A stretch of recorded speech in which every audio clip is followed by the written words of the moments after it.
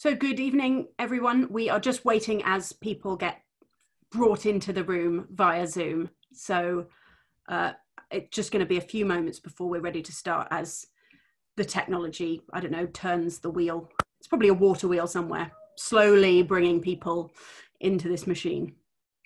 My name is Polly Mackenzie. I am the chief executive of a think tank called Demos, and I'm also very privileged to be a board member of Big Tent, which is a cross-party kind of festival of politics and also a community of people, like-minded people, interested in a much more kind of grown-up, animated style of political discourse to solve problems and get things done. This is a very exciting session that we have for you tonight with two kind of immense beasts of the political stage, David Blunkett, former Home Secretary, and John Humphreys, who I think presented the Today programme since prehistoric times. It's hard to remember, but certainly I started listening to the Today programme every morning when I was about 15, and he's been a voice in my ear for therefore most of my life. So it's really exciting to be talking to both David and John this evening. The session is being recorded and it will be available to view in the members section of the Big Tent website. In future, it'll be used for promotional materials. If you're concerned about that, do let us know. Thank you, enormous thank you to our partners today, Finn, PR company, and COVID-19 Check. You can find out more about them. How it will work is I'm going to start a discussion between David and John. Then we will keep that pretty short and we will open up to questions. Some of you who've already submitted questions, as you registered, I'll take some of them, but then further questions can be asked in the chat. You can see that down at the bottom of your screen. And then I will invite you to speak, say your question. If you really don't want to ask the question in person and you want me to, that's fine, just say that in the chat. Please do stay muted unless you have a question. I'll remind you of your question. And we expect this event to last an hour. You can continue informal discussions afterwards. We kind of leave the room open as if it is a festival with an after party, so people can continue the conversation even after our guests have gone. And if the internet packs up for me or for any of our other speakers, we've got an alternate chair who will take over from the Big Tent team. So if I suddenly disappeared, that's what's happened, but you are in good hands, I promise. If you would like to watch a replay of tonight's event or any of our other Big Tent digital sessions, there have been some fantastic ones just in the last couple of weeks. That is one of the exclusive benefits available to friends of the Big Tent and also student friends. So go to our website for details or follow the link in any of our emails. And we would, if you're not already a friend, we would absolutely love you to welcome you to the gang, the tent, I guess. So I think we are still having slight difficulties with John. Is that right, Georgie? You nod. Great. So yeah, technology. It's very unreliable. So we're going to start with David, and we will hope that the mystery of technology allows John to join us for a moment. David, we were just talking a few moments ago about the way in which politics has changed. You and John both said to me that actually you end up these days agreeing on a whole bunch of stuff.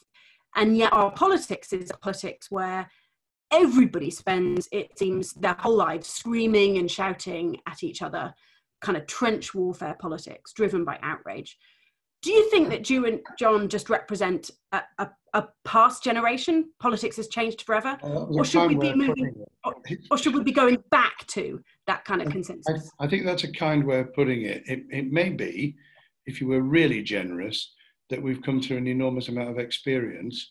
It may be that we're just old codgers who needs to be put on the scrap heap, and the audience and many others can make a judgment on that. I think we have been through. I mean, John, as a reporter long before the Today programme, was involved in some of the great hotspots of the world, including apartheid South Africa.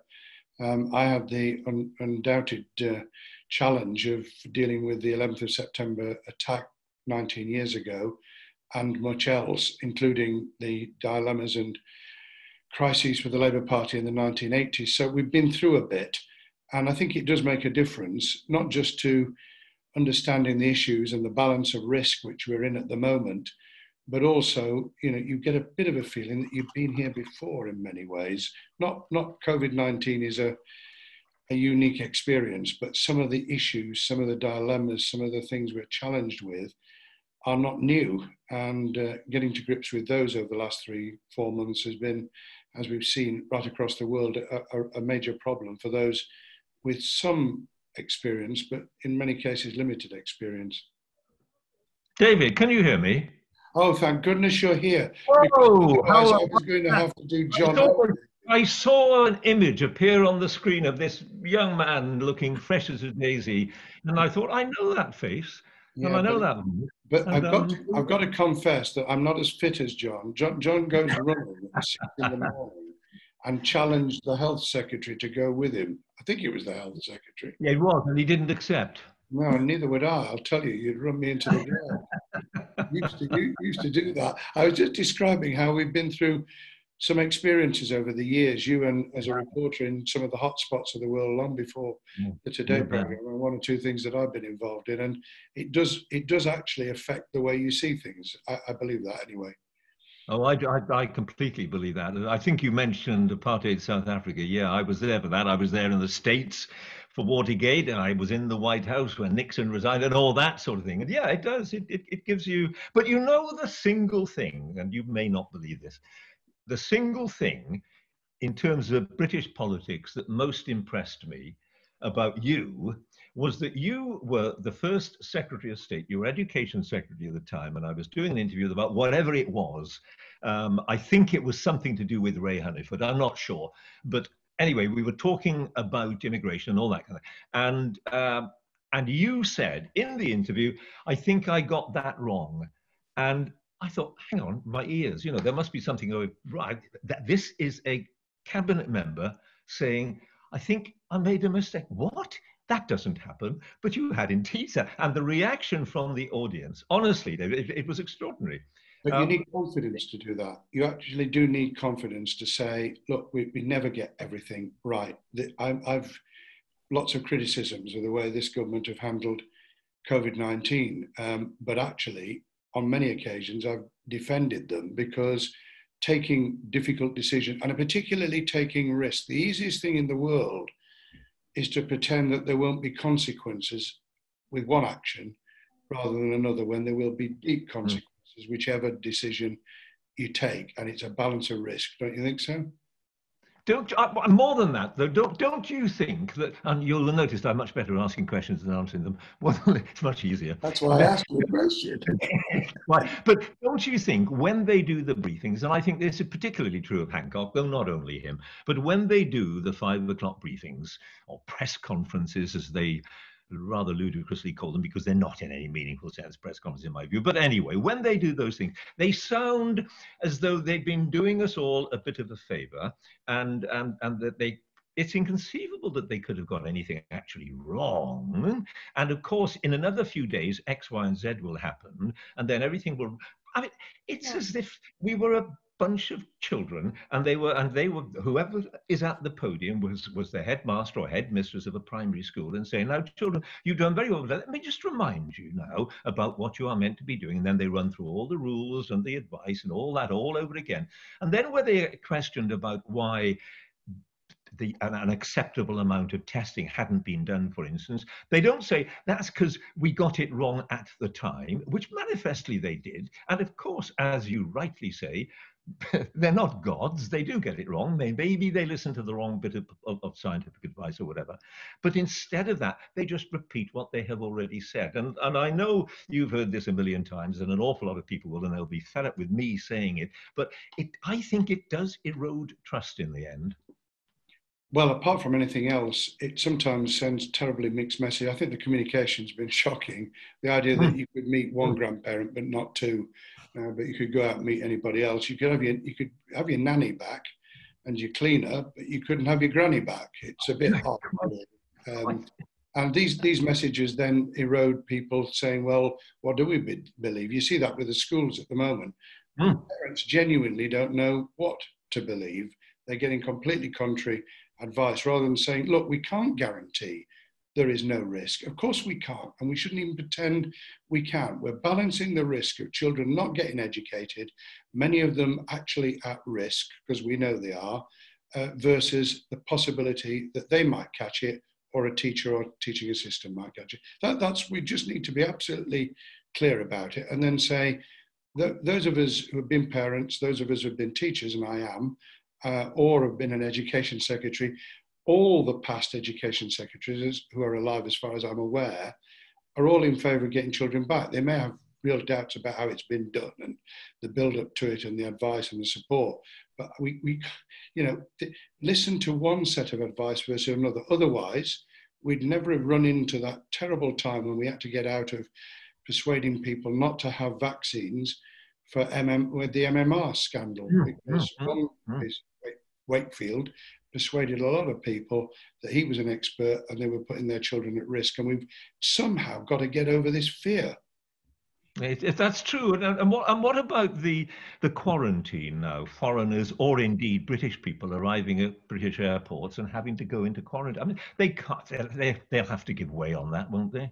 I'm sure they're working out at the moment. Firstly, they haven't actually laid a regulation in front of Parliament. We are discussing democracy. I think the balance of power has shifted for good reason in the early stages, massively to the executive, to government. Parliament's trying to fulfil a role, but if you haven't actually had something placed before you, you can't actually even have the debate about it, even if it's a cobbled together debate. We've had the demolition of local government, which is so lacking in confidence that instead of local authorities, not just over the education issue, where they could have said, look, we'll take the initiative, we'll find ways of sharing best practice with our schools and with trusts, we'll do it. Don't necessarily make it 1st of June because we've got different circumstances.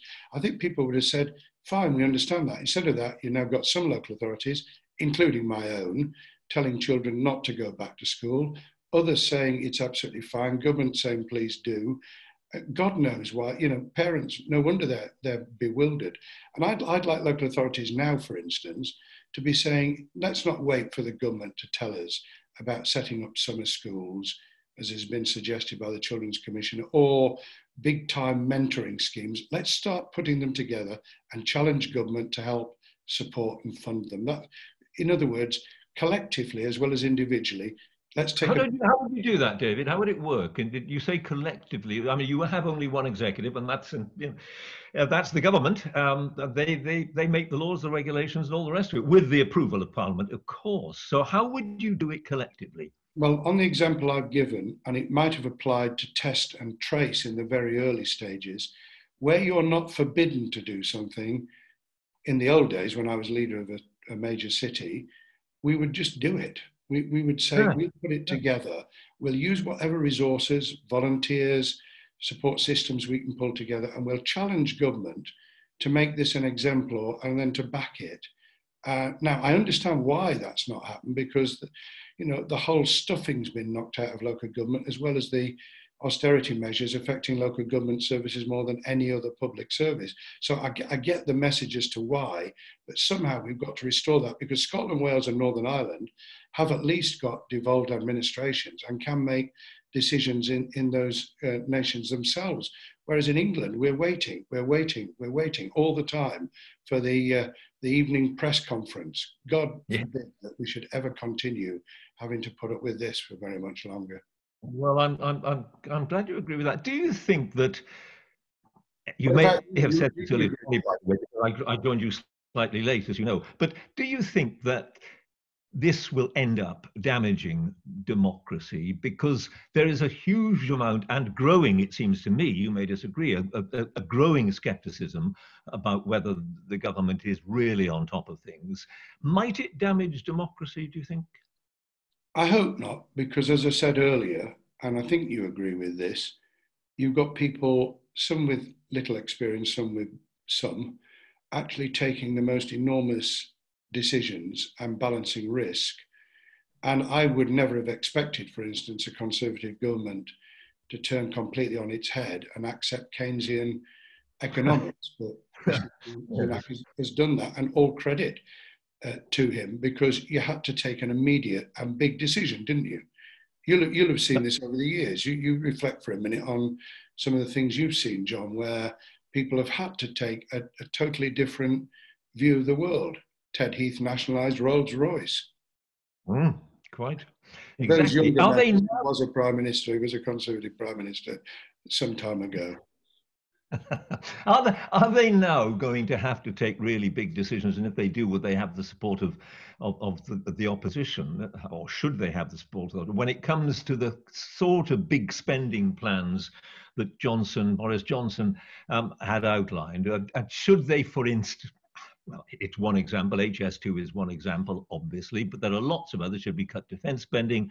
Should we tell old age pensioners that the triple lock is no longer a triple lock? It may be a double lock, but not a triple lock, and that would arouse a great deal of indignation. But should they now be contemplating, are they now contemplating these really big decisions, given that we are so poor as a country now? Well, I'm sure they are. I'm sure you're falling into the John Humphreys mode, so we're not having. Forgive me. I'm doing it for quite a long time. I'm nearly as old as you, David. Well, let's put it this way. You and I agree, because you've written about it at length, that we shouldn't discriminate against people on age grounds. And I've campaigned on that as well, and I think we probably won that one. Now, that's as far as the lockdown is concerned. We shouldn't protect people specifically because of their age either, because there are a lot of quite well-off, not rich, but quite well-off people over the age of 65. And we need to try and balance that with the enormous catastrophe that's hitting young people. It was before the COVID, but it's going to be dramatic now. And we will need a youth corps, a new deal for the young and unemployed all over again, won't we? To get this back. So how you asked about the opposition. I can't see how the opposition could oppose raising resources to invest, because that's been the policy. It was the one policy, overall broad policy, that I didn't have any disagreements with the previous leader of the Labour Party. Yeah, and God knows there were a few of those, yeah. But I mean, really big things like defence spending and foreign spending on international aid, those sorts of things now are all up for grabs, aren't they? But they're two very separate things. One is, can we get a sensible view of what a defence policy might look like when it's all about cyber rather than necessarily missiles? And the second is how do we help the people who are going to be devastated much more than we are by COVID-19? And that involves international policy. Because the one thing that's been really bad about the last 6 months is that whilst we've got global trade and massive global tech companies and social media, we've acted so poorly politically, haven't we, in terms of joining together. It's getting slightly better outside America, but they've got their own problems. So I'm gonna interrupt. I know that John and David could probably talk all evening, but just so that we can bring in. And the next day and the next day. Yeah, great. But then you'd miss your run in the morning, John. Questions. We're going to go to questions. And yeah, John's got to answer questions as well as ask them, okay? Yes. Yeah, so the first question is from Anne Reyersbach. And Anne, if you could direct your question very firmly to John to insist that he answers it. Don't be browbeaten. These questions are for David as well, but anyway, let's go ahead. Do you think, John, that it's possible that a different government might have managed the COVID crisis rather better? That's the first question. And the second one is, do you think anything will have changed forever about the way we live once we come out of this? Assuming we ever do. That second one is much easier than the first, because the answer to the first is I simply don't know. I mean, it would depend who it was. Keir Starmer seems an entirely sensible and thoughtful bloke, but then how do we know how we react to a crisis? And that's what tests politicians. Do you remember the old Harold Millen line? You know, when he became prime minister, what are you afraid of? And he said, events, dear boy, events. And that's what them, isn't it? As for whether the world has changed, do you know what? I slightly suspect it hasn't. And I was I was thinking about that this morning when I was going for my usual morning run, and indeed yesterday morning, because the very sunny weekend and thousands of people in the park and all the rest of it. And I've been relishing the fact for the last couple of months that I was able to run around the park, hardly anybody there at 6 o'clock in the past 6 in the morning. And the grass was clean. It's brown now, not green any longer, is it? But there was no rubbish there. People hadn't been picnicking. This morning, it was absolutely carpeted with litter. And I thought, oh dear, that didn't last very long, did it? And that's a very tiny, tiny example. But we sort of, I think, maybe deluding ourselves just a little bit if we believe that because we have behaved so impeccably, I think most of us, we will not use the name of Dominic Cummings in this answer. Of course we wouldn't. I wouldn't dream of it. But most of us have behaved impeccably, and I suspect that actually that'll kind of fade away, and we'll become the rebellious lot we always were. I rather hope we do, actually. Yes. On the first question, I think only experience. I don't think this was a matter of ideology, although the build-up, obviously, the austerity decade and all of that made things very much more difficult. So we ended up with a slogan that wasn't stay apart, save lives. We ended up with stay at home, save the health service, which was really an outcome of that. On the second question, I'm a pessimist. I think there will be a residue for some time of mutuality and reciprocity of people who have developed incredible mutual organisations at local level, and people have helped each other. I'd love to believe that that would continue. It might, if we could find a way of mobilising, of keeping people involved and engaged in a positive way. Whether companies will behave with corporate responsibility better. The problem is that human nature clicks back in, and there's good and bad in human nature, as we all know. And I've struggled in my political life to work out, how do you reinforce the good in people and suppress the bad? And you can't do it by legislation. You can do a bit of it, anti-racist, anti-sexist, anti the kind of behaviour that was tolerated in the past and wouldn't be tolerated now. You can do a bit of that, nudging and directing. But in the end, we've got to find a way of changing people's attitude towards each other. And maybe this is an opportunity to help, but only to help. Mind you, do you mind if I just pop in on that one? Because isn't that, perish the thought, because you're not an arrogant man, but isn't that a wee bit arrogant, a politician saying we have to change the way people think? It could be that the people are right more often than the politicians, or indeed more moral. Well, the trick is knowing it. And that's about listening and reflecting and being close to people. Not necessarily, leadership means you've got to lead. I mean, there's no question about that. Yep. But you lead from understanding where people are and how they feel.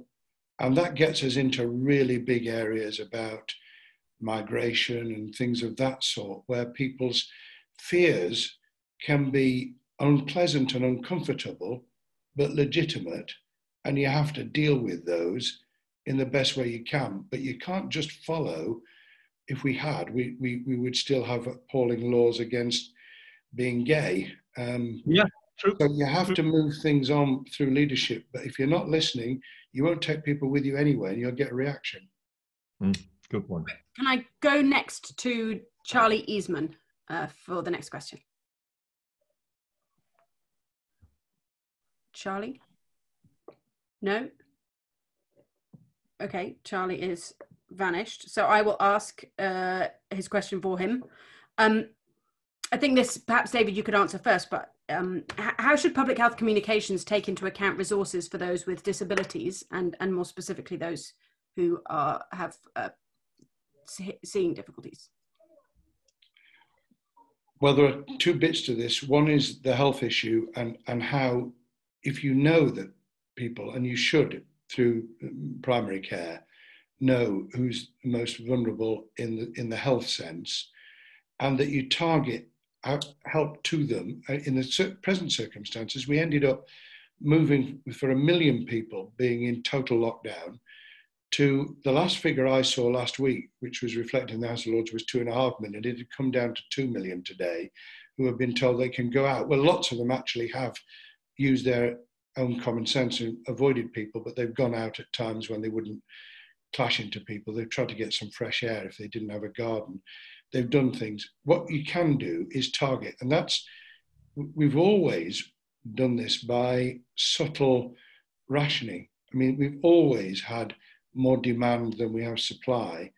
And doctors, my wife wouldn't forgive me for saying this, but for 37 years she was a GP, had to take really difficult decisions. And you try and help those who need the help the most. The other bit of all this has been volunteering. People actually been prepared with retailers to deliver food, to get parcels out, to actually make sure that somebody's dog's been walked. The latter might seem trivial, but it certainly isn't. And it makes a difference to people's lives. And that's combining public health with the acute health system. And I've always been really strongly in favour of the public health, the prevention, the support systems that keep people active, keep them alive, keep them contributing as long as possible. John, I mean, you've spoken out about the sort of excessive proposals to kind of basically lock 70-year-olds up for the rest of their lives. What do you make of the government's approach to shielding, protecting the vulnerable here? I'm not terribly bad. I do have a proposal actually, and the name, I'm struggling with the name a bit, but there is a bloke out there who knows a lot about this kind of stuff. He's very articulate, he's very experienced. It's David Blunkett, I think it might be the surname. So what we do is we dragoon him. You see, we drag him back to Westminster. I know he's knocking on a bit now, but he's only 87, and you know he looks good for his age. And we make David Blunkett. How about it, David? There's the offer. Well, actually, I'm not empowered to make the offer. But I'm prepared to come back the minute they unlock the House of Lords, because at the moment we have a lockout, not a lock-in. Yeah, so we're not actually allowed into the chamber to do the debating. We have to do it like we're doing tonight, which is excruciating. Yeah, it is, isn't it? It's not working, is it? No. So there we are. I think that was a yes, by the way, Polly. I'm not sure. He didn't deny, did he? He didn't say, if elected, I would not serve, did he? So, you know. No. Quite seriously, since I left government, and certainly since I left the Commons 5 years ago, I've not regretted. I've not thought, oh my goodness, I wish I were back dealing with this. For totally perverse, and you touched it, arrogant reasons, I have from time to time got so angry that I really wanted to be there trying to make decisions. It's driven Margaret, my wife, completely bonkers. But that I can believe. Next question, Polly. So we've got a question from our founder, George Freeman. I'm unmuted. John David, thank you for joining us. Although the Big Tent has a very sort of youthful energy about it to think big and imagine a new future for a new generation, I can't help but ask the two of you who've seen a few cycles, which political party in the course of your careers has changed the most? Oh, that's a biggie, isn't it? I think. If we're talking post-war, well, obviously we're talking post-war, although... in the course of your careers. Quite so, in the course of our careers. I think you probably have to say the Blair government. So therefore, New Labour. Fundamental changes, really. On the other hand, when Cameron came in, we tried... No, look, David will... No, I'm not going to second guess David. That wouldn't be fair. But it did seem to me that for a long time, under Blair, the country was changing in all sorts of ways quite significantly. Then, of course, Iraq came along and knocked everything into a cockpit, and that was a total disaster in every sense of the word. I would have to say the Labour Party, and obviously if we go back just a teeny weeny bit further to Attlee, then there is no contest. On the other hand, Margaret Thatcher sorted the trade unions in a way no other government could have done. Perhaps she was a little overzealous, but nonetheless, it did the trick at the time. But I think it would have to be the Labour Party. I leave aside what's happened since February and the enormity of the economic decisions that are now being taken, which you would never have expected. I think Margaret Thatcher, and for this reason, not because somehow we all became neoliberals and this garbage that's poured out by those who believe that if you don't believe the state shouldn't run everything, you're a neoliberal, because you do come across that now. Margaret Thatcher, because she picked up Frederick Hayek, this is me being a university tutor.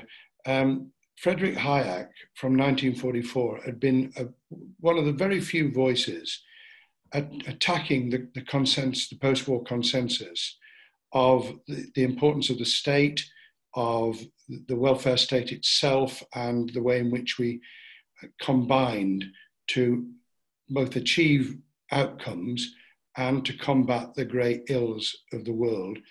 And I think she picked up in an interesting way that the Labour Party were vulnerable on this because we'd gone into a kind of cosy world where we believed that the government were responsible and were going to do everything for us, and changed the perspective very strongly with what was called the New Enlightenment. And to some extent, we were affected even from 97 to 2010, not in the way that the abusive term neoliberal, but by the way in which that had reflected in the change in the outlook of politics, some about aspiration and ambition, which should have been a Labour core set of values anyway, but some about the way in which there was a reflection of the way the world had changed outside, the globalisation, which we've still not come to terms with. Thank you. Yeah, so that was a bit heavy. Brilliant. I confess to being surprised that you both chose Labour when we see what the Conservative government is now willing to do. My screen just went, oops, oh, it's back again. Right, I can hear David. Yeah. I could not hear Polly. I hope Polly's still there, otherwise we could just chat to each other, John. We could. Would we be able to fill another 20 minutes, David? That's the thing. Another 20 hours, perhaps. Anyone else? Go on. Try again. Question. Yes, great. I've had a thumbs up. Right, so next question. Darren Stevens. Hello. It's great. It's like listening to Radio 4. So, sorry. How detrimental to the political system is the continual division between left and right? And do we need a more non-partisan approach for a more effective style of government? Oh, I'll just do the quick and easy one before I even get invited. The answer to that is no. The politics, democratic politics does not exist, does not survive if you do not offer people a choice. And the obvious choices between left and right depends how you define the both, of course. And there is left as in Jeremy Corbyn, and there's right as in, well, pick whoever you like, Margaret Thatcher maybe. But you've got to have that choice. You absolutely must have that choice. And because people disagree, sometimes violently disagree, I don't mean physically violently, obviously, but verbally, that's good. That's how democracy thrives. Now, you might then say, well, people like you, that is me in my old job, exploit that. And instead of having reasoned discussion on the radio or whatever it happens to be, you have shouting matches and people like me trying to score points off politicians and so on. And I agree that can be and often is sterile. It doesn't achieve very much indeed. But you've got to have, sitting in the Houses of Parliament, you've got to have people in power on one side of it and people in opposition on the other side of it. And they will inevitably have different ideologies, or maybe just different ways of doing things without sharply differing ideologies. And in some ways, put aside the few years of the Corbyn regime, I don't mean regime as in government, I mean him being leader of the party, sometimes it goes uncomfortably in one direction so that it looks as if we're never going to come together again in any sensible way. But we do in the end. I mean, I've been around for quite a long time, and occasionally one gets the sense that, oh, this is this is a sterile, this is a pointless argument, left versus right, come on, surely there's not. And the answer to that is there is not a right way of doing it, a correct way of doing it, a foolproof way of doing it, or a way that will satisfy everybody, because we're all different. And I don't want it to be all cozy and huggy and, you know, let's all agree. John, hang on, John, come on. You were the one who not 5 minutes ago was saying that Boris Johnson, kind of conservative prime minister, should appoint David Blunkett to run the schools. Oh, yeah, quite so, because David's a maverick. That's the whole point. You see. That is the whole point. David is a maverick. There should be partisan politics, except when you choose that there shouldn't be. That's a great. Excellent. Are you going to put some sort of proposal forward, Polly? I mean, yeah, this seems like, yeah, we could found a whole political movement on it. Oh, God forbid! I tell you, the day I entered politics is the day I saw my head off myself with a handsaw. David, what do you make of tribal politics? Well, left and right, whichever way you cut it, is about vigorous debate about alternative ways of looking at the world, of running our society. And that is crucial to the lifeblood, because it moves us. It's not just that we let off steam. It's not just that we have a chance of changing the government. And even if it's only minuscule, we change direction. But actually, it also helps us modernise. It challenges. Having a vigorous opposition as well as a competent government is what our democracy has been built on. Now, I believe in participative democracy as well. I don't think you can just do this with the titans at the centre. I think we've got to invigorate politics so that people feel that the decisions being taken locally are something to do with them, that they can have some say in it when they wish to. So I think invigorating is crucial. Where it goes wrong is when one or other loses touch completely with the broad consensus, and then people throw you out. And that's good for democracy. And sometimes the Labour Party's taken longer to learn some of those lessons than the Conservatives, which is why they've been in power for far more in the last century than Labour has. Yep, I agree with all that. So the next question is from Kamal Sultan. Kamal, are you with us? Ooh, there's a sort of sound, isn't there? I can hear a baby. Yes. I think that might be my daughter. She's singing. Ah. Oh, well, let's hear your daughter then. Yeah, I don't think we want to inflict that on the world. I'm going to read out Kamal's question, which is about disadvantaged children. Children from disadvantaged backgrounds, how can we help them get back into learning and catch up on the studies they have missed as a result of the shutdown? Just as for instance, my middle son went back to school today. We live in a very deprived kind of neighborhood. It's kind of classic London where there's, great wealth and great poverty side by side. 6 out of 24 children went back today. David, what do you think? What do we do? Well, firstly, we've got the challenge of persuading parents to get them back in. And to do so with support. Secondly, we need a nationwide but locally delivered mentoring scheme. I think I was mentioning it earlier, with summer schools. People say you can't run the summer schools, people won't do it. We did it in 97. We got 50 summer schools up and running in 3 months from the election, and people joined in. It was a fantastic experience, and we now, given the massive resources we're applying to furloughing and everything else, a small delivery of real sums of money to make that happen would not only deliver in terms of recovery for the children, but would be a long-term way of trying to narrow the gap, which the Sutton Trust, which is highly respected, has already discovered. Even in these 10 weeks, that gap between the better off and the worst off, between high achievers and low achievers, that gap is already growing again, and that should worry all of us. Can I just make a single point about what's happening, our attitude towards children, and that is our very, it seems to me, loose word of use of the phrase mental issues. If a child is pretty fed up after a few weeks off school and getting bored and irritated and becoming, badly behaved or whatever, that's not because he or she has mental issues. It's because they're children. And that's how they behave. Indeed, so do we. We get bored and irritable and depressed occasionally and sad. But we use the phrase mental health incessantly now. I don't know about you, David. When I was a kid, it wasn't used at all unless somebody was patently ill, mentally ill. And then, of course, it was. And we use some pretty horrible words to describe it, admittedly. But nonetheless, we didn't fling the idea around that any deviation from the norm, define the norm for yourself, of course, but any deviation of the norm means that you are in some way mentally ill or stressed beyond the... I mean, I do wish we wouldn't do that. Well, quite often, let me be careful what I say here, because I'm not going to fall into a northern voice of saying, lad, it was like this in my time and you had to just put up with it. Because obviously there were some terrible things went on, including in schools, by the way, as well.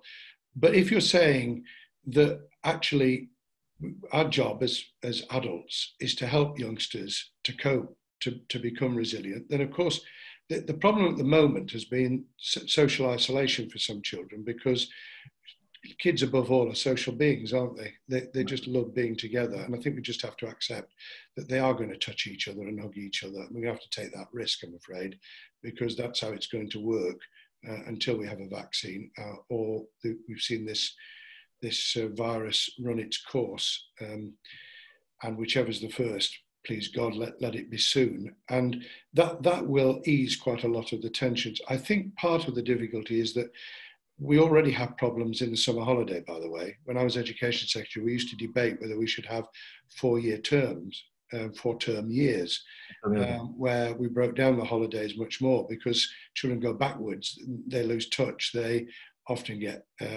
in real difficulties over the summer. We've got this in spades now, which is why September isn't good enough. And by the way, when people say rather naively, well, they're not doing it in Scotland, are they? Well, actually, Scotland pulled stumps on schooling in early July and come back in August. And I would expect commentators to know that, but they don't appear to. So what Nicola Sturgeon says is completely irrelevant to what we do in England. I don't know, by the way, whether my screen has gone black. So I can't see. Not that it matters. I can still hear you.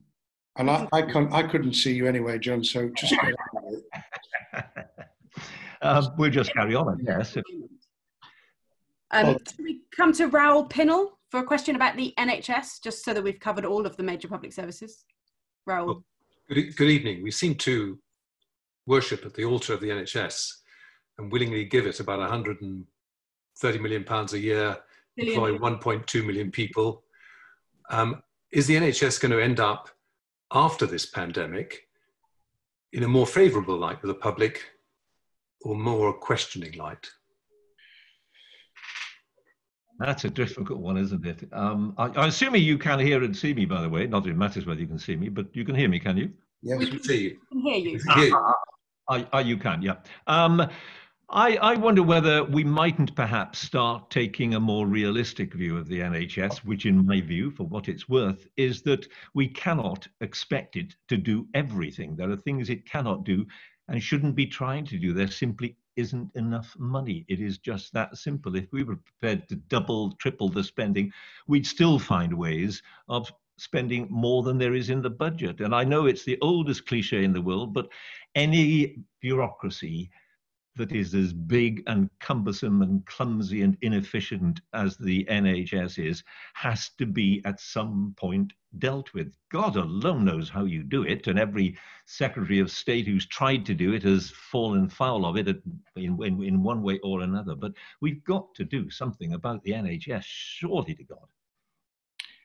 I think that the danger for the NHS is in about a year's time, because we've got an enormous backlog of very, very serious cases, and they're dealing with that and finding that it's too late to operate, or it's too late to do chemo or radiotherapy, or that the whatever particular ailment it is has moved on to a point where it's crisis measures rather than what they call elective surgery. I think that's going to be a real danger. My solution would be much more decentralisation. I think we've got to give much more authority, responsibility, and accountability to people locally so that they can combine health and primary care, health and community care with mental health services, and health and social care. And it's at local level that you'll join those up. Now, not everybody in my party agrees with that because they think it might erode the National Health Service. I don't think it would. I think it would strengthen it. The days, John will remember hearing this in his early days, Aaron Bevan saying that he wanted to hear the bedpans rattle in wherever it was in South Wales. I think they've gone. And, you know, we've clapped the NHS, and I'm clapping at home, obviously, for someone who's worked in the NHS for nearly 4 decades. But actually, it's out there in the community where it really matters. Yep. Why don't these big changes ever happen? David, you've talked about school holidays and whether they should be reformed, the merging of health and social care. I mean, I haven't been in politics anywhere near as long as you guys, but, you know, these things have been drumbeat policy ideas from sensible people for the last 20 years at least. And I'm sure that you can tell me that they have been for the last 40 or 50. So why doesn't it happen? There's been efforts. Some of those on tonight will remember, or will certainly remember the name of Barbara Castle, who was quite a formidable woman who I was privileged to know.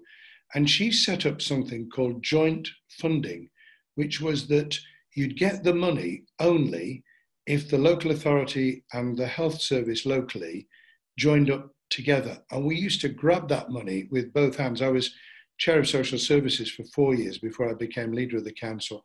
And we were glad to have it because we joined up what we were doing with warden and home help services, with setting up residential care, including for dementia, way before many other areas were doing it, because we'd taken advantage of this money, and we were able to say, we'll do our bit if you do your bit, and everybody had to collaborate before the money was delivered. Now, I think we should just go back to that as quickly as we can, as well as having policies on social care funding, which are all about how to sustain people in residential care rather than keep them out of residential care.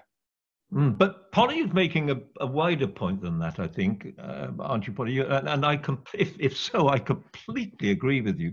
It's always baffled me, continues to baffle me, that when you talk to a politician like David or any of the other many other thoughtful, intelligent politicians out there who've had serious jobs and done a not bad job of it, but at some point, you will say to them, why in God's name do we, for instance, do we need to spend billions of pounds on aircraft carriers when they don't even have planes to fly on them and we've no use for them anyway and it's a complete waste of money? And they will nod and say, yes, absolutely. Or why do we need to have a district hospital in every district when, of course, it'd be better if there was more specialization, or whatever it happens to be, the big ideas you mentioned, I think, Polly, or maybe David did, 4-term years. Of course, very sensible.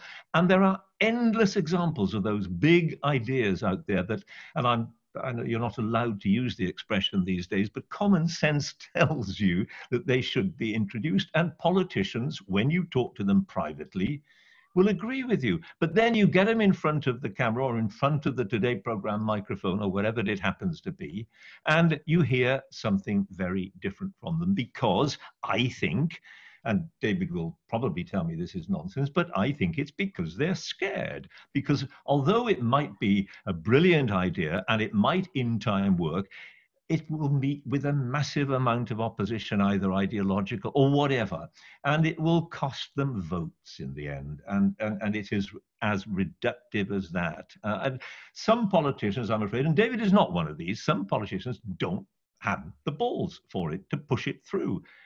And they want to get promoted again. I mean, that's a pretty cynical view of the whole thing, I know, but there you go. It's back to risk.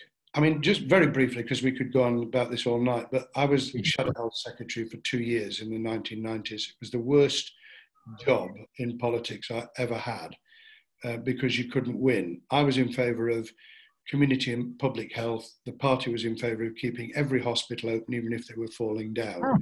And the battle that was going on inside was reflected in some measure by the fact that let's face it, John, the cameras know about ICUs and acute care. they get hospitals, they don't get home helps and keeping people alive in their own homes. Yep, exactly right. Exactly right. Okay, we've got time, I think, for one more topic, everybody's favourite, which is the BBC. Roy Thompson wanted to ask about the BBC. Roy, are you with us? Yeah. Evening, Nosratha. Buenos tardes from Spain. It's in the context of an enneagram. We all want perfection. And then the opposite of that is anger, as we know. So I'm going to ask a bit about the media. You guys know so much about, particularly John. So is it wise for the UK to compare itself with other countries now? And this goes to the BBC. Is the BBC worthy of comparison of media in other countries? Or can it never win, as it's essentially funded, and I see this as a bit polemic, as essentially funded by government? Well, of course, you'd expect me to say this, wouldn't you, after 50 years with the corporation, 51 years with the BBC. It isn't, strictly speaking, it isn't funded by the government. It is a tax, of course it is, but it's a tax you do not have to pay if you don't want to have a telly. And of course, everybody wants to have a telly, and so they pay the tax. And they get, in my view, even though I have fallen out often with the BBC, particularly since I left the institution, they get a huge amount for that money, not just the telly, which I personally don't want very much, but they get wonderful radio, they get wonderful web, and so on and so on. We all know it. I could bang on about it for hours. So it is, we like to, we, you see, I'm still saying we, even though I've been away now for 7 months or whatever it is.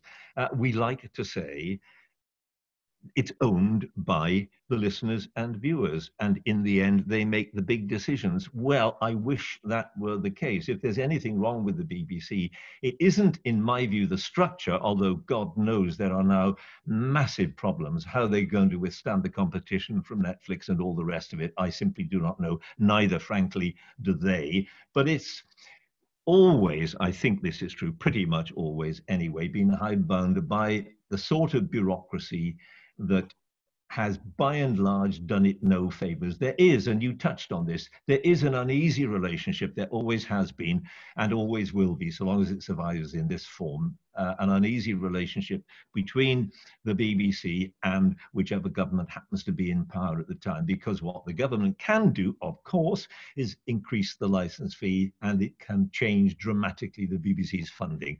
And also every 10 years, we have, or they have, a new license, and the terms of that license will in the end be determined by whatever government happens to be in power. So the BBC bosses are terrified, frankly, of upsetting the politicians. They will have rows with them, of course, but when it comes to the big, big fundamental question of the relationship between government and the BBC, it's difficult. And that's putting it mildly. I don't know how you get out of that.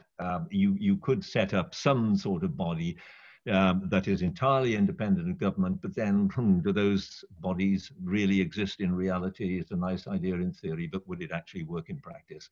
And I don't know what you do about that. But yeah, you do touch on a hugely important issue. The relationship between the government and the BBC is massively important. I still think, notwithstanding everything, if we were to lose the BBC in pretty much its present form, of course there have to be changes, but we do need BBC News. We really do need BBC News. And of course, it has to be impartial. And we might perhaps consider suggesting to many of our presenters and correspondents that the use of Twitter might perhaps be just a little bit more restrained, for instance, and their opinions might be of jolly huge interest to themselves, but possibly not to other people if they're, anyway. Enough of that. It'll only get me into trouble again with the BBC. Raoul, you ask about the present moment, about comparators in terms of the spread of the virus and what have you. I think on individual things, the BBC can collectively, because this happens with the press and media generally, John will remember, people do act as a pack very often, and it's very hard to be an outlier from the pack. So you do pick up a theme, and you do interview the same so-called experts. Some of them really are experts. We often need more voices from more parts of the country, because I just tell you this now. I nearly threw my radio out the window once or twice because I was so sick of hearing voices only from London universities and occasionally Oxford. And there's lots of people with real skill and advice and knowledge out here that needed to be used. But that's a perennial problem of London-centric broadcasting. I think the problem's been that the BBC has done a really good job in this last 3 months, really good job, and has been respected by the nation for doing it. I think the problem is that they've been too cautious.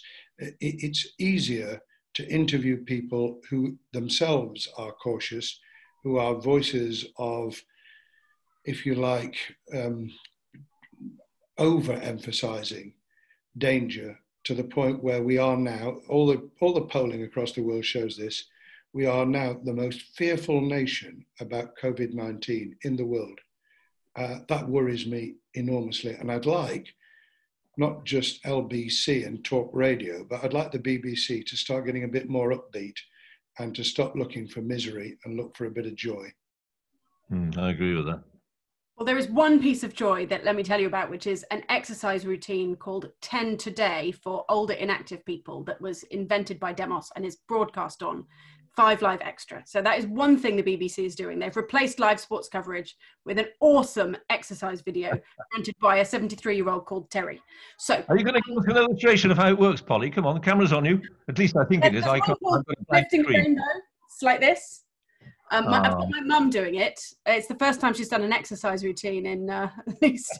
I wish I could see you. Sorry? I wish I could see you. My screen is blank, unfortunately. But I'll send you a photo by email. I'm afraid because John and David have other commitments, we do need to wrap up on time. Thank you so much to all of the questions. I'm sorry we couldn't get to all of them, but there's been a good discussion on the chat, and we will, as I said at the beginning, leave the room open so you can chat amongst yourselves and have a discussion about what we've heard or wherever the world takes you. Reminder that you can listen again, watch again this video if you are a friend of the Big Tent, and there are lots more really exciting events coming up through the Big Tent digital program. So do, if you're not a friend, either sign up or just sign up to our email so you can know about the events coming up. And thank you so much to David and John. It's been an absolute pleasure speaking to you this evening. Thank you, Polly. Thank you, John. Go well. And you, David, and you. All the best. Yeah.